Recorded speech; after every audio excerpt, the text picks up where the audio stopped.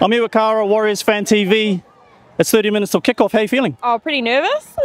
Nervous? Why are you nervous? Oh, we haven't had the best season, have we? That's true, but you are a championship winning team. I know. Hopefully we can bring it back. Yeah. In the rest of the season. So did you come over here especially for the game? No, I live in Auckland. A Cowboys supporter living in Auckland. Going to be honest with you, we're quite nervous about this game. Oh, you are? Why's that? Last week, the weeks before that, our starts are terrible.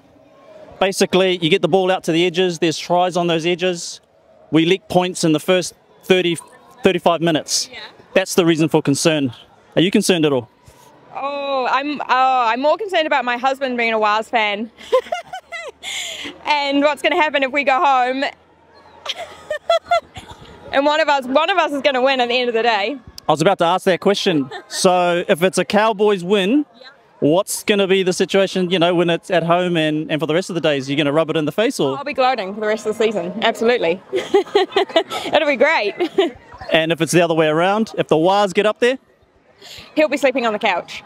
You're on the couch, mate. You're on the couch. Finally, score prediction for today? Look, I've tipped the Cowboys to win by 4. And I'm going to ask everybody this. Who's gonna finish? Bro, the shot. Who's? It's okay, boys. It's okay. Who's gonna finish higher in the table? Warriors or Cowboys? Cowboys. Of course. Spoken like a true Cowboys supporter. Thank you so much for coming on the show. Hey, thanks for having me. Thanks for watching the video. We really appreciate it. If you enjoyed that one, please like and subscribe to keep up to date.